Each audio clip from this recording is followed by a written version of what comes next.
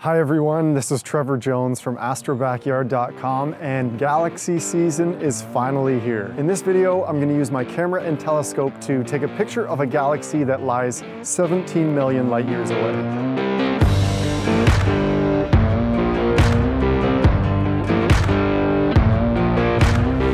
The Black Eye Galaxy, or M64, is not your ordinary spiral galaxy. Between its dark lidded appearance, anemic spiral arms, and a core that's rotating in the wrong direction, this deep sky object has a lot going on. The last time I photographed M64, Rudy wasn't born yet. He's 9 now, so I think it's about time to update my latest photo with a new version.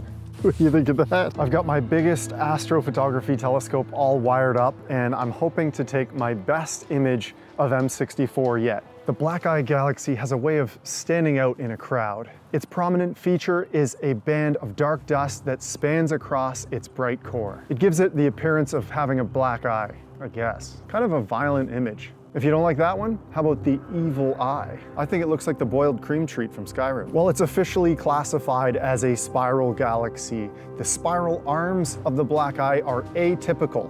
Something just isn't right. Astronomers call it an anemic spiral, with less defined spiral arms and a slower rate of star formation. Here's where it gets good. Unlike most galaxies where the core rotates with the rest of the spiral arms, the core of the Black Eye rotates in the opposite direction of the outer regions of the galaxy. How does this happen?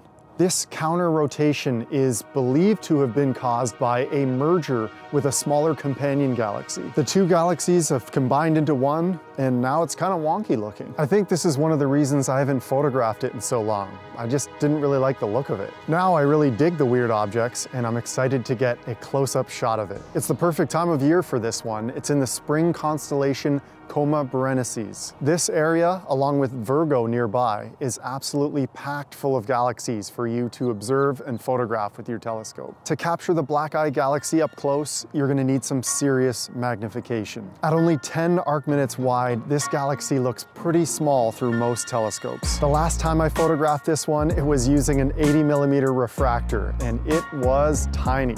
This time, I'm using a much larger telescope to get right in there. The Celestron Edge HD 11 has a focal length of about 2,000 millimeters when the reducer is in place. This will provide the perfect field of view for the full frame camera I'm using. The not so good news is there's going to be a full moon in the night sky tonight. This means that all of my images may look a little washed out, but I have to take what I can get. If you can set up your telescope on a moonless night away from the city lights, you'll get a much better result than I do. Okay, time to get set up.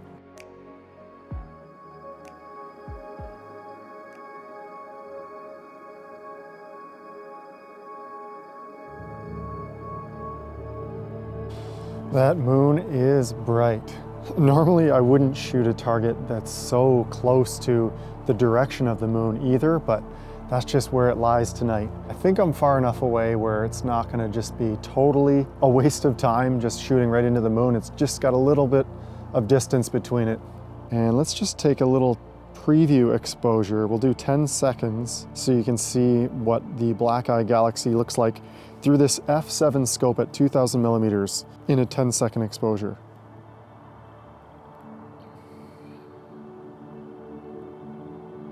And it's not going to look like much, I'll tell you that right now.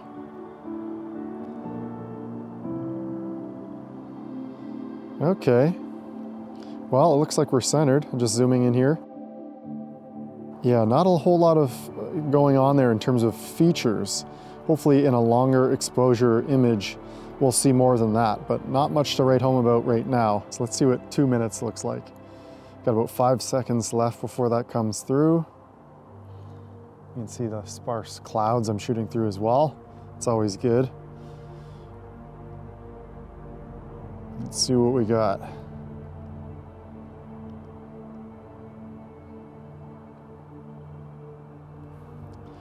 Okay. Wow, that is just, it is really faint. I mean, we're looking at the core of the galaxy, but it extends much larger than that. So we're not getting out any of the outer regions. This is going to be tough. So I'm really hoping that this starts to look better as it gets higher in the sky. although that moon will be following along with it. I don't know about this one, guys.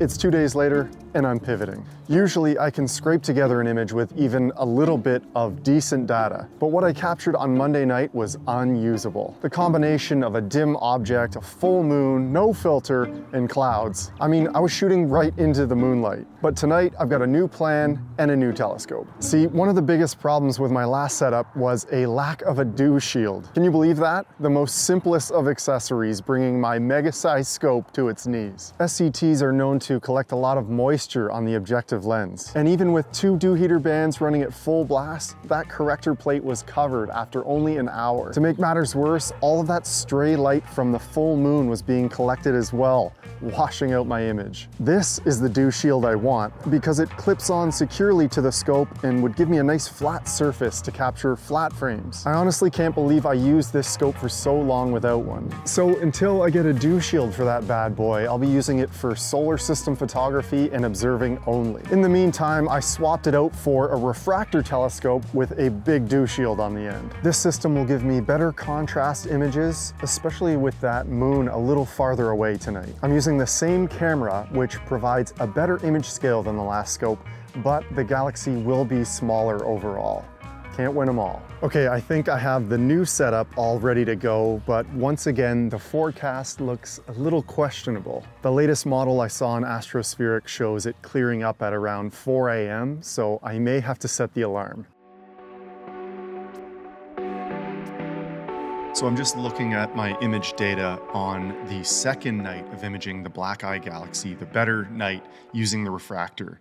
And Deep Sky Stacker has these really cool scoring tools where it really analyzes your individual sub-exposures, and it can tell you a lot about your image data and which frames you should get rid of and which ones you should stack. So even if you're using a tool like WBPP in PixInsight, which probably does a better job of stacking, Deep Sky Stacker is still really valuable for checking things out, and I still like to use it. So what we're looking for here is the score. So by registering these pictures, Deep Sky Stacker has provided a score for me.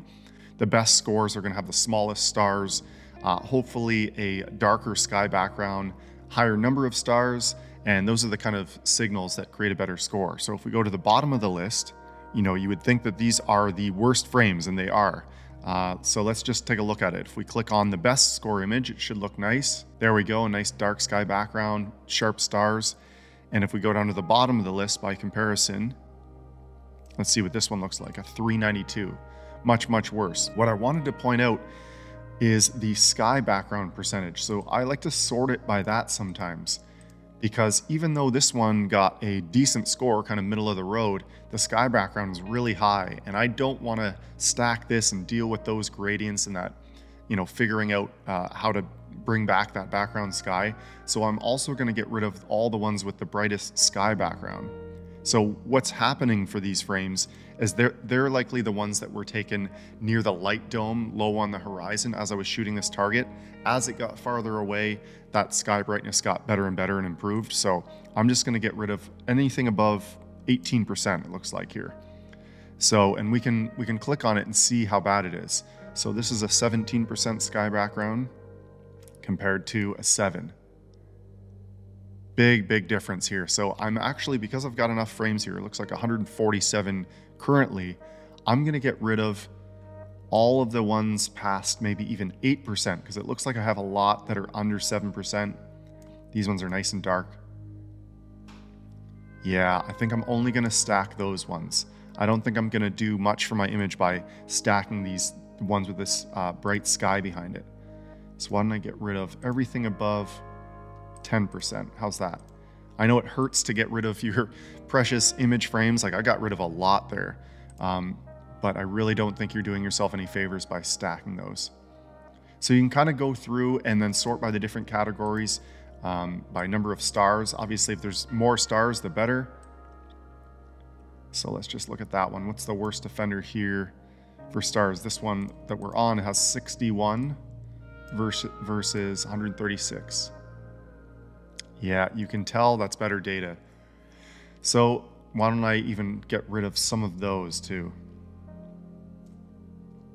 the 61, anything where there's a big drop off really. So why don't I say anything under 80?